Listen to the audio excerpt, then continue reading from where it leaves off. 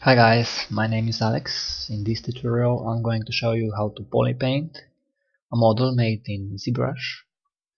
So we're going to do something like this, where we have this nice transition of the color, and I will going to learn how to create this effect with CavityMask and how we can apply some virtual detail using alpha and standard brush. So let's get to it. First of all, I'm going to start by making the model all the same color. So after you have create your model, you should turn on mRGB, select your material. I normally use skin shade 4 for the base, and it is found here under standard material, and pick a white color and then go to color and fill object.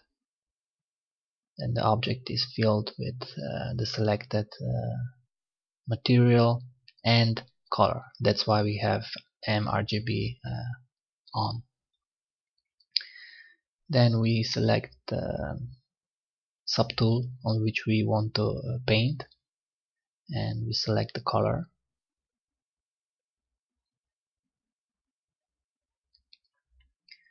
and turn on RGB because we are going to apply only color now. So then we start to apply color to our model.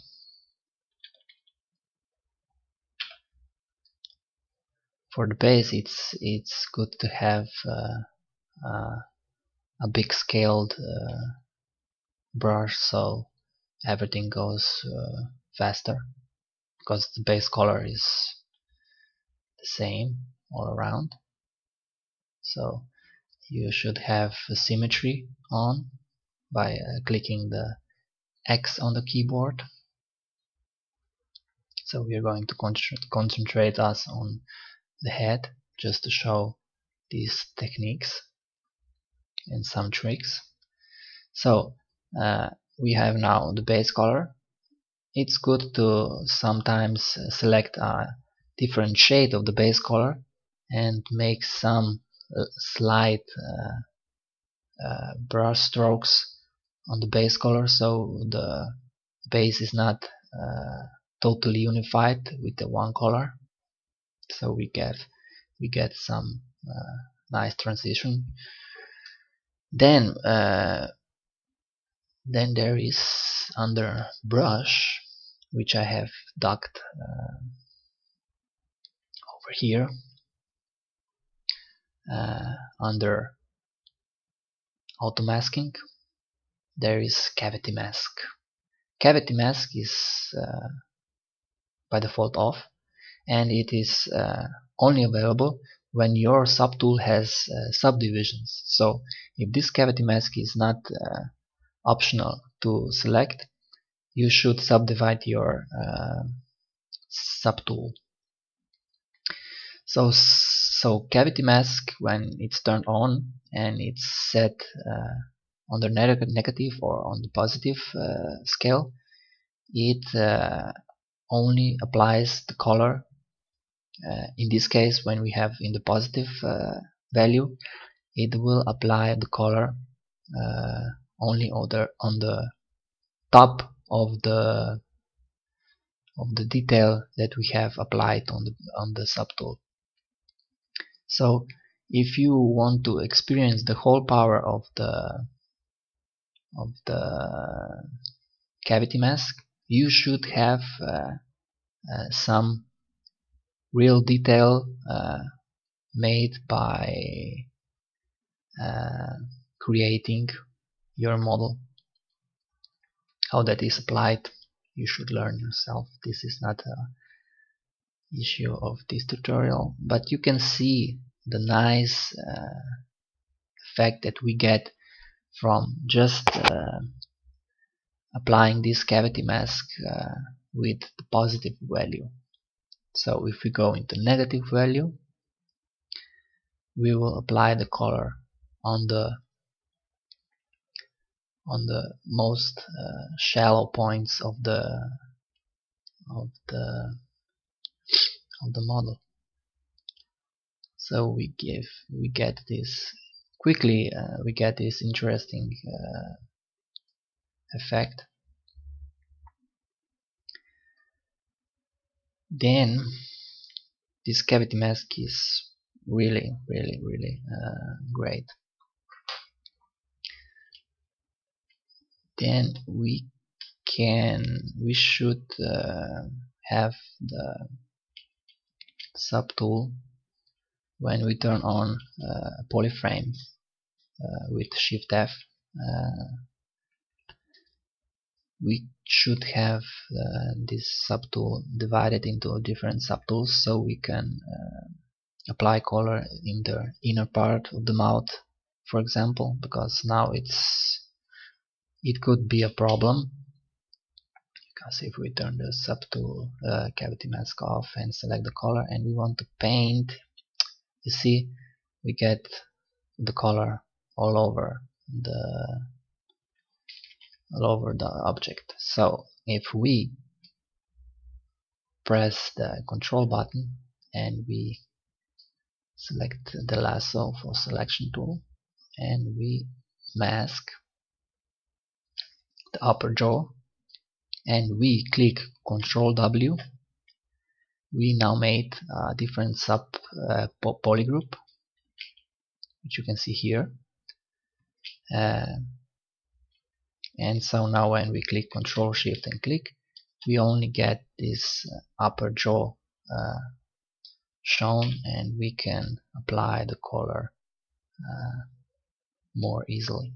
So this is a nice trick how you can apply this effect. So sometimes the color will be shown on the other side too. To make this not happen, we go on the brush auto-masking, and backface auto-mask should be on. Now this problem should not be. You can see now this is not a problem anymore. So now if we get back to our whole model and we select the teeth,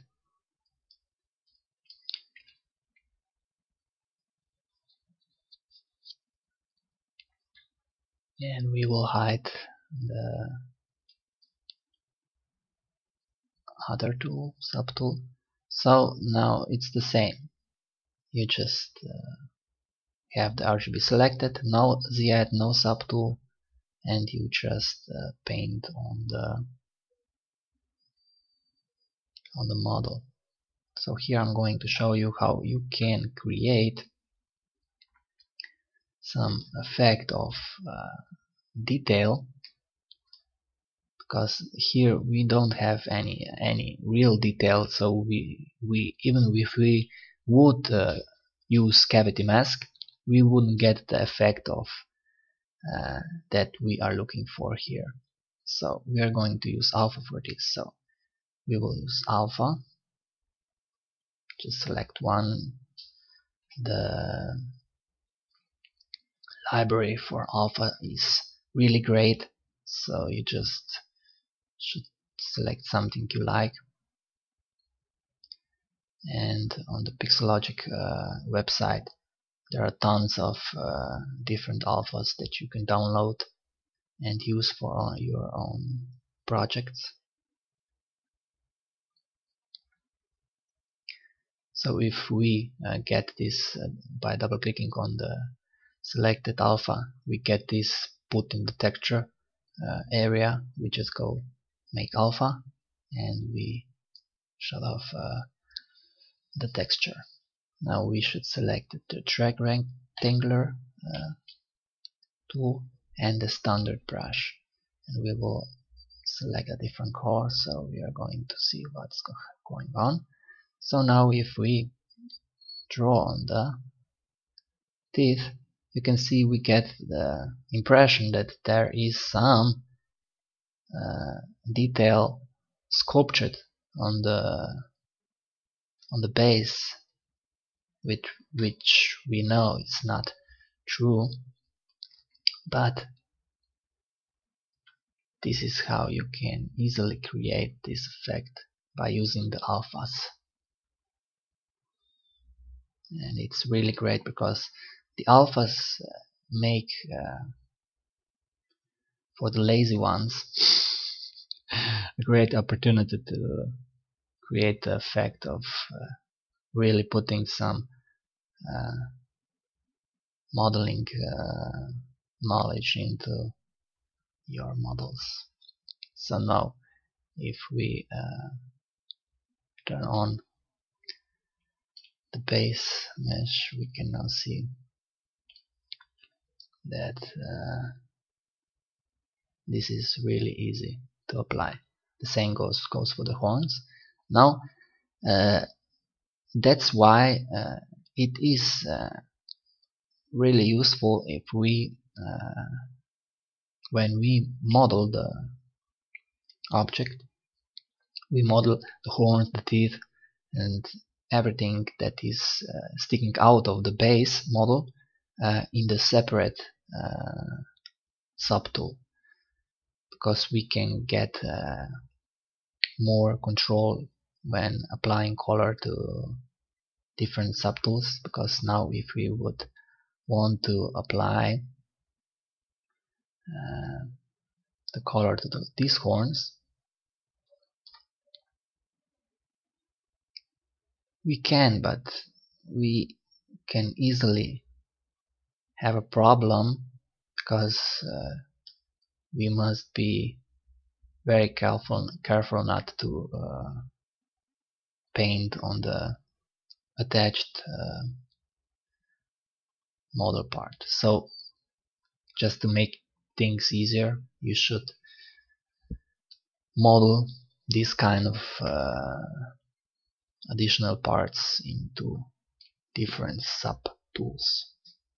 So the last thing that I'm going to show is when you